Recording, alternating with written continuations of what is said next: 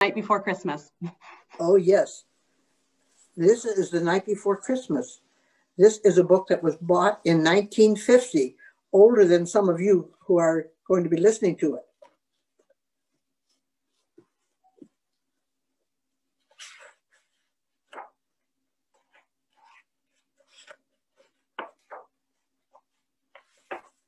This is by Samuel Clement. 'Twas the night before Christmas when all through the house not a creature was stirring, not even a mouse. The stockings were hung by the chimney with care in hope that St. Nicholas soon would be there.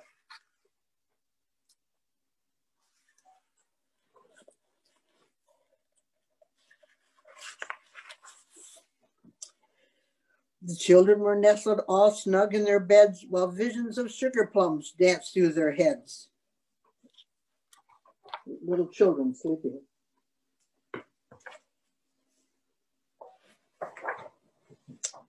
The moon on the breast of the new fallen snow gave a luster of midday to objects below, when what to my wondering eyes did appear but a miniature sleigh and 8 tiny reindeer.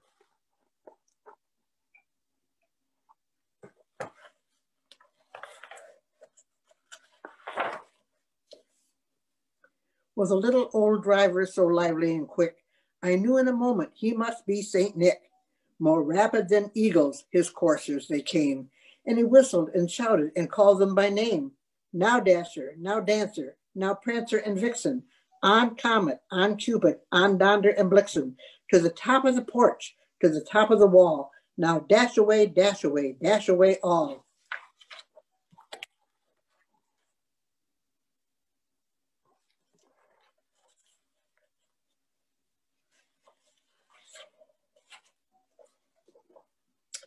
As leaves that before the wild hurricane fly, when they meet with an obstacle, mount to the sky.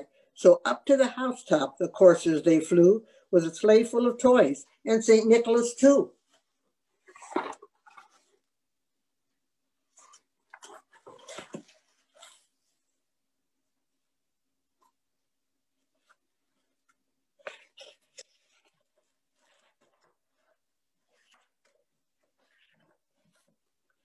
And then in a twinkling I heard in the roof the prancing and pawing of each little hoof.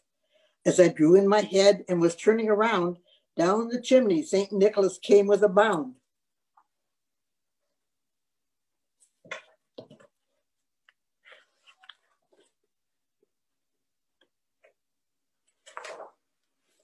He was dressed all in fur from his head to his foot, and his clothes were all tarnished with ashes and soot. A bundle of toys he had flung on his back, and he looked like a peddler just opening his pack.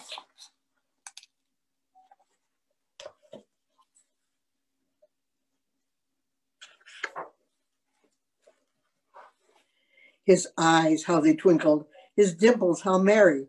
His cheeks were like roses, his nose like a cherry. His droll little mouth was drawn up like a bow, and the beard on his chin was as white as the snow. Old St. Nick.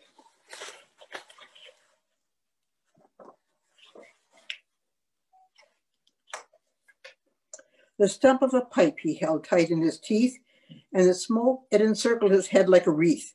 He had a broad face and a round little belly that shook when he laughed like a bowl full of jelly.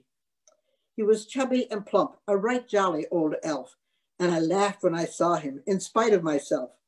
A wink of his eye and a twist of his head soon gave me to know I had nothing to dread. He spoke not a word, but went straight to his work and filled all the stockings, and then turned with a jerk, and laying his finger aside of his nose and giving a nod, up the chimney he rose.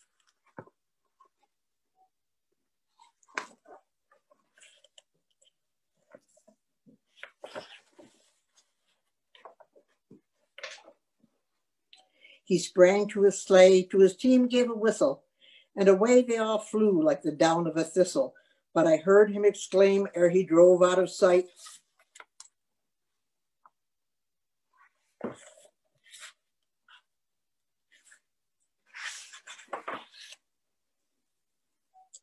"Happy Christmas to all, and to all a good night."